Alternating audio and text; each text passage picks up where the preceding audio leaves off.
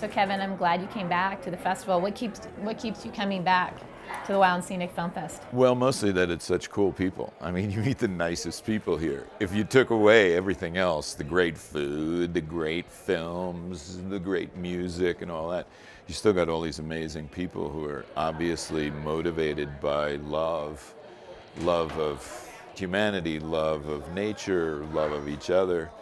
You know, in a non-sexualized, non-Hollywood, two people pairing off, isolated on an island kind of love, to big love. And I think that's the transition we're in right now. We're going from a world where money values ruled over the life cycle to one where life values will rule over the money cycle, where we use money in commerce, but we subordinate it to social justice and environmental restoration.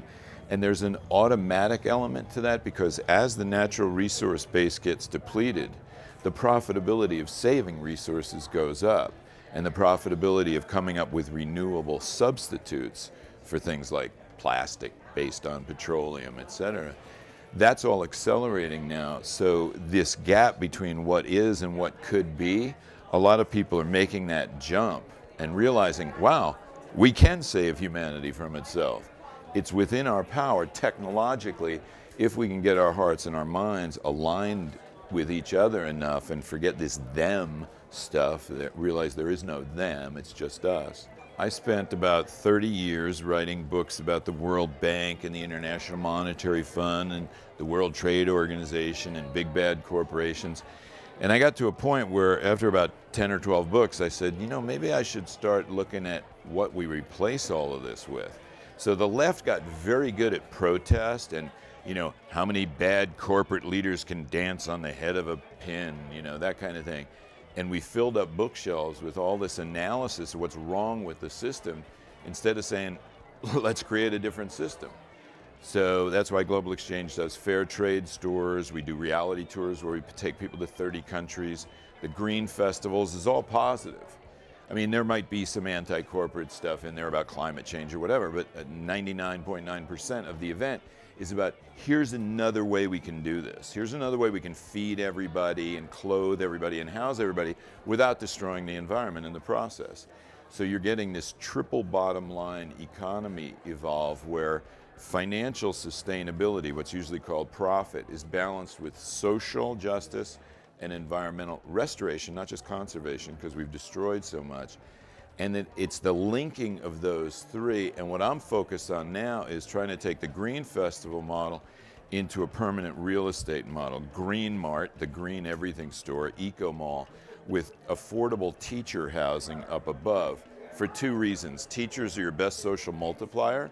If you educate them about the environment, it's going to get spread to the generation that's going to be running the world when you and I are in diapers drooling on ourselves and the environmental crisis is like really bad, worse than anything we can imagine in our worst nightmares.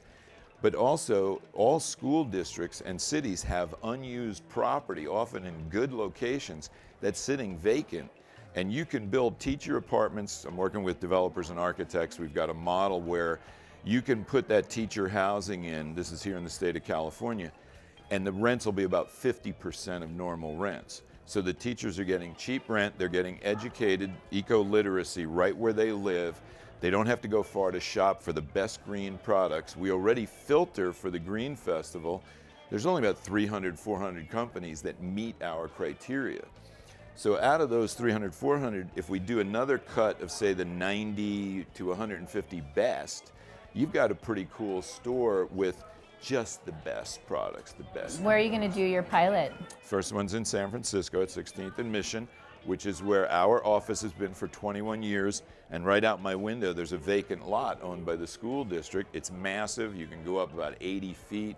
It's right on a BART station, 2 major bus lines, and it's been sitting vacant for years. Kevin, in what you're talking about then, as far as the everyday person really being involved, you know, like, for example, we have Beth Terry here who started Plastic Challenge and got Brita water filters to be recycled, for example. But a lot of people just feel like they're not able to make that change. So it was what you're talking about, a place, a hub where people would be able to go to have that support, right? An aggregating platform. So creating the platform. I think what's working right now on the internet is aggregation. The reason Facebook is in the news and valued at more dollars than General Motors and Ford put together, is because of aggregation. Anytime you can get a lot of creative people to connect, it's the synapse. It's not you or I, it's what's the connection between us. If it's negative, that's not cool. If it's all loving and sweet and compassionate and helpful, we were put here to be of service to each other because we're not separate entities. We're like bees or wolves or any social animal. We exist in a network of relationships. So we can now prove scientifically that if I do an act of kindness to you, your serotonin levels go up. It's a neurotransmitter. My serotonin levels go up. Anyone who observes that act of kindness, people just hearing me or seeing me see this on a video, their serotonin levels go up. So we have the ability to self-heal each other. By being generous of spirit to you, I improve my health. I strengthen my immune system. So even if I didn't give a damn about anybody in the world, I would be kind and courteous and sweet, because that's good for me. Yeah. If you're nasty and you have tension, that produces cortisol and it undermines your immune system and makes you die sooner. So where do you see your involvement with that, like in 10 years from now, or when you're thinking about the legacy?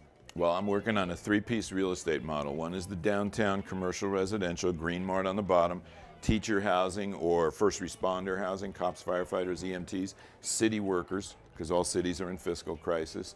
They need good housing for their city workers near where they work. They can walk to work. Second piece is eco-industrial park. This is on the industrial side of town. All cities have unused property in the industrial part of town. You need to have a place where you're doing recycling and composting and putting liquid compost in recycled soda bottles and selling it as plant food, and gumball machines with seed bombs in them. You put in a couple quarters, you get a seed bomb, and you throw it in vacant lots and it grows indigenous crops. So that's eco-industrial park, eco-university. And then the third piece is a rural property that's a working farm, teaching farm. All of these are enterprise and education. It's a working farm, teaching farm. It's a retreat center for the urban groups and the green companies to have their strategic retreats. It's a training camp for nonviolent, direct action, stuff like that. And it's an intentional retirement community for my generation, who we have PhDs, we have skills, we've taught, lawyers, doctors, etc. They're going to teach for free in the Eco University, just like our speakers in the Green Festival. We don't pay them, they speak for free.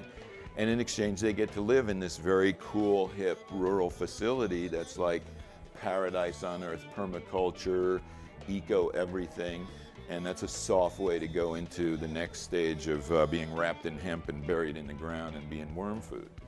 I think everybody's got to define their activism in their own way. I think what people should always do is start with something you really enjoy. If you love kids, get involved with the school.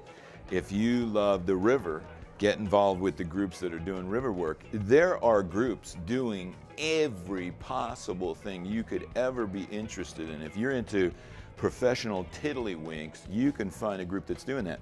So it's mostly about find that soft entry point, the thin end of the wedge to get started. And you'll find that people come in my office and they go, "Oh man, you guys must be worn out trying to save the world." We're not trying to save the world. We're just living in a way that's more fun. If you're putting positive energy out into the world and you're rectifying problems and you're bringing more joy and less suffering into the world. The Chinese have a great saying. They say, suffering shared is suffering halved, joy shared is joy doubled. So that's the magic of human mathematics. By coming together, we create new energy that's healing and that can solve these problems. There's no problem we confront that can't be dealt with, but it requires political will. The main lacking ingredient is courage. You hear a lot of cynicism. I lecture on college campuses, and you hear this, "Yeah, I know, but what are you going to do about it?" It's a cop-out, right? So what I say is cynicism is what passes for insight when courage is lacking. And it's that main element of courage. Let's get our backbones straight, get up on our hind legs, and say, okay, let's fix this. And that's what we see traveling around the world, is places that are working and positive and kind of places where you'd like to live and be friends with these people. It's because they got organized, just like this film festival. Some people got together and said, let's have a film festival. And now 9 years later, it's this big deal thing. Yeah. Cool. Well, thank you so much, Kevin. You're awesome. Thanks. Thanks for being here and uniting people. think it's really important. My pleasure.